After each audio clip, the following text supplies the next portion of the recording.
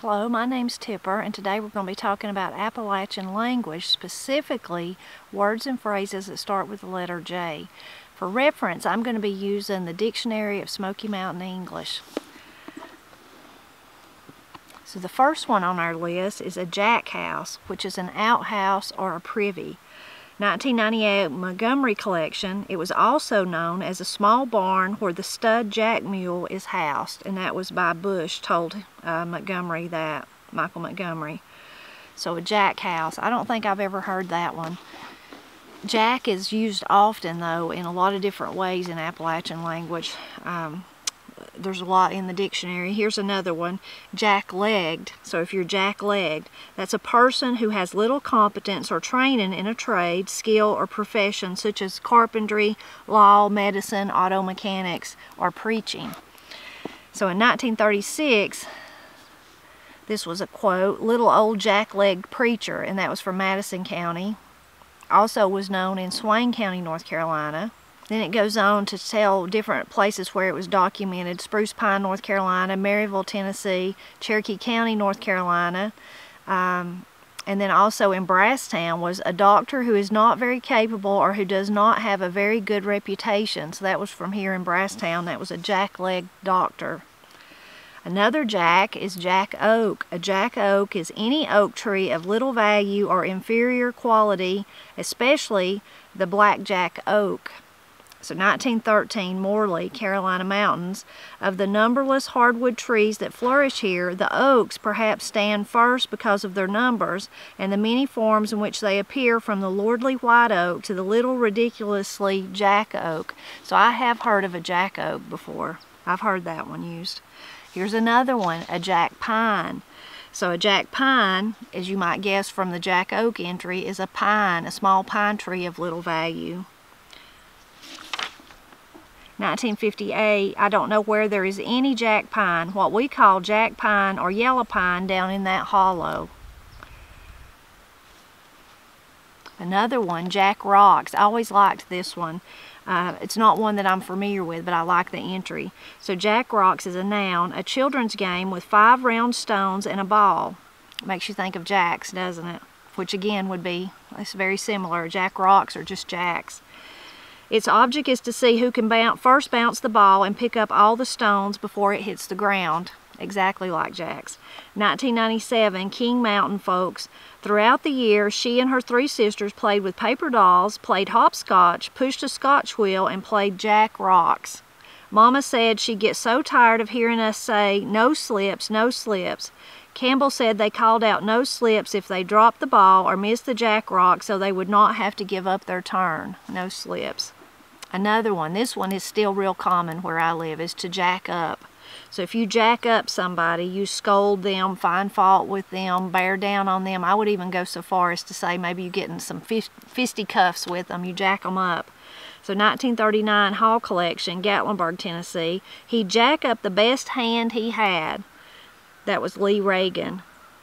1966, to put pressure on someone to do something that he ought to have done but hasn't, and that's in Cherokee County, North Carolina.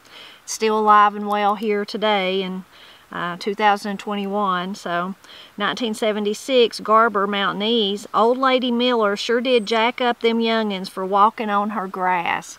So that one's still really common here. The next entry is for an interesting one. It's Jacob's onions, and I've never heard this one before. It's a green onion. 1975, Perky, Madison County. A variety of vegetables grew in long, neat rows. Tender green onions, called Jacob's onions, peas, beets, carrots, radishes, lettuce, beans, parsnips, tomatoes, cucumbers, and sweet and Irish potatoes. I will never forget the endless bundles of crisp spring onions with their long white heads and slender green blades, which my mother prepared for market.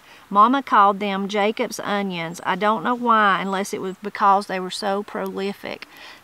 Doesn't all that wonderful garden stuff just sound so good here in the winter? Makes me wish I had those long rows of all those fresh vegetables to eat. But I wrote about Jacob's onions on the Blind Pig and the Acorn several times over the years, because that was an entry that jumped out at me from the dictionary, and not many other people were familiar with it either. jaggedy. So if jaggedy, you might guess that one. It's an adjective of metal, wood, or anything. Could be clothing or whatever. Having a jagged edge, but we add the Y onto it. So jaggedy, instead of just saying it's jagged, we would say jaggedy. The same way as stripedy, that's another one. If something is striped, we would say stripedy. It's stripedy. Jake. All you turkey hunters will know that's a young turkey, but according to the dictionary, it was also a rustic person, especially one who is uncouth or inexperienced, which I guess that goes right along with a Jake being a young turkey. A Jake leg is a noun, and that is poor quality liquor. So let's see, Thunder Road, Jake leg was the low-grade sugar liquor, and that was 1997. Montgomery collection was known to Cardwell, Ledford, and Weaver. Also, Jake legs, Jake walk, paralysis or incapacitation of the legs caused by drinking poor quality liquor. Yikes, that would be terrible. 1981, Dumas, Appalachian Glossary, paralysis of a lower extremity caused by drinking a certain variety of regionally available illegally manufactured whiskey. So that would be some moonshine that you would not want to drink for sure. Jam up is the next one. So that's an adverb phrase, completely, extremely, jam up. So I have heard that one, but I would think that's common way beyond Appalachia. So 1966, Medford, Old Starling. According to the book, Washington was awful good general and jam up smart man. So he was a jam up smart man. 1996, it was known to Cardwell, Jones, Norris, and Oliver. And then in 2001, from the Montgomery file, he's an all-round jam-up good fellow. So I would hear that like maybe somebody would say, we had a jam-up time, or it was a jam-up show that they put on. So that one's still kind of common where I'm at. You'll have to tell me if it's common where you're at. So here's an interesting one. Jaw is the sharp part of a steel bear trap that snaps shut on an animal's leg, the jaw of the trap. But also, more common, the one I was thinking about, is to speak in an animated, spiteful, or quarrelsome manner. So, you two might jaw together some other day, it was one of the quotes. 1939, far Tennessee mountain regions chased jacktails. They jawed and cussed a right smart till finally they quit and got started on down again. So they were in a fuss. 1962, Dykeman, tall woman, everything hateful to my soul, you've jawed about it here today. So she was tired of whoever that was jawing, or he was tired of whoever that was jawing. So this is probably the more common one though. The second entry for it is to talk idly and at length. So that would be more common, like, oh, they're down there jawing, they've been down there all day, or I stopped by there and he wouldn't quit jawing and I had to stay 2 hours listening to him. So 1973, Medford, Long Hard Road, the drivers would likely sit down over a chew of tobacco, jaw for a while, and then go on their separate way. So that one's the most common here where I'm at. Jaw back, that's another one kind of the similar, is to talk back. So maybe if your teenagers ever jaw back to you or argue back with you. So that was known to 8 consultants. I've not heard that one as much. So the next entry is really fun. So it's a jaybird, of course. A jaybird is a blue jay, so a very common bird, but it's used in various similes. So a jaybird is a blue jay, and then that jaybird term for it is used in a lot of different similes in Appalachia. So he's as antic as a jaybird when he takes the notion. 1940, Hans Hawks Dunn, they're always the jaybirds trying to take a bath in the water bucket. 1952, Brown, North Carolina folklore, as happy as a jaybird, as naked as a jaybird, as naked as a picked jaybird, as naked as a jaybird, as saucy as a jaybird, get along about as well as a jaybird does with a sparrowhawk, as spry as a jaybird in a wild cherry time, so that would be really spry then. 1956, Hall Collection, Del Rio, Tennessee, as naked as a jaybird. Again, a quote from Dykeman, tall woman, Mark's always speaking of her eyes too, and the way she clings to him, the way she's so quick to walk, and she talks already like a jaybird chattering. Well, he thinks she's mighty nigh perfection itself. So he was smitten, he was in love. So I live with 2 jaybirds. I live with 2 of them, Corey and Katie. So those are my jaybirds. Have you ever heard of the Jim Jams? Have you ever had the Jim Jams? That's the next entry, and that's anxiety or restlessness. Mirandy Jane have fairly got the Jim Jams, and that was from 1885. 1996 and through 97, the Montgomery collection, it was known to Bush, Ellis, and Oliver, so the Jim Jams. Very similar to that is if you have the jimmies. So jimmies, have the jimmies, is a verb phrase to be shaky from fear or anxiety, sometimes due to the consumption of alcohol. 1997 Montgomery collection was known to Adams, Brown, Bush, Cardwell, Oliver, and Weaver, Jim Jams, and the jimmies. The jimmies would be more common, I would guess. A jimmy car house is a noun in logging, a small portable house that can be placed on a railroad car or jimmy and moved to a new site when camp relocates. They just take their house with them.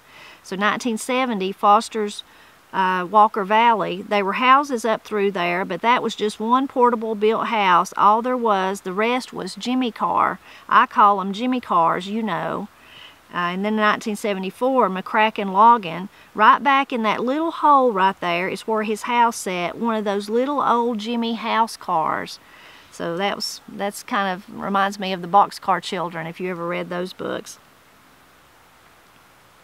A Jim Swinger is 1972 Cooper, North Carolina Mountain Folklore, is a frock or long-tailed coat, and that's a noun. So a Jim Swinger was a long-tailed coat. I'd like to see one of those, wouldn't you?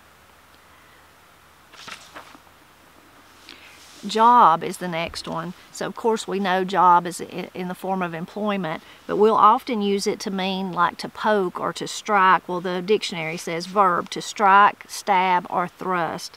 1904 Cape Art Notebooks, job that wood into the stove so it won't fall out on the floor. 1939 Hall Collection, 9 Mile Creek, Tennessee. He run in there and jobbed his knife in him, and the old bear jumped. He was very brave to run up to a bear and job him, wasn't he? That was Fonz Cable. I've heard lots of hunting stories about him. Deep Creek, North Carolina, I got up on the drift, got me a pole, and got up on the drift, and laid down my gun and commenced jobbing down through the drift. And that was Mark Cathy, another one you'll hear lots of stories about. 1942, Hall Phonetics, it was noted in there. In 1974, Fink's Bits of Mountain Speech, he was jobbed with a knife. Most commonly, I would hear that, especially when I was growing up, if a bunch of kids, you know, we were all running around wild playing, especially with a stick or something outside, you'd hear, "Stop running, you're going to job your eye out," or "job somebody's eye out." So that one's still common here. You might be walking through the woods and say, "Oh, you know, that jobbed me," or "I stepped on a stick and it jobbed in the bottom of my foot," or "I stepped on a nail and it jobbed in the bottom of my foot." The next one is another job, a job of work. Is a noun phrase, an assignment of work. 1942, Chase, Jack tells, so he decided to go off somewhere else and hunt him up a job of work. 1956, Hall Collection, that was noted in Gatlinburg, Tennessee, that was common.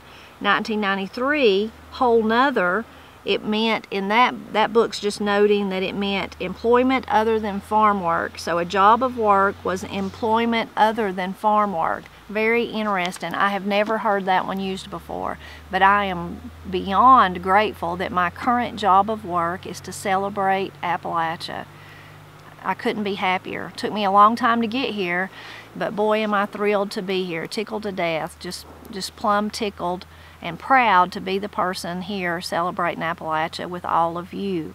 I hope that you'll leave a comment and let me know, did you know any of these words? Were there some of them you'd never heard of? Maybe you're like me and you read a few of them in a book, or just tell me what you thought about them. And as always, I hope that you'll continue to drop back by and help me celebrate Appalachia, which always includes a lot of talking about that wonderful, rich, colorful Appalachian language.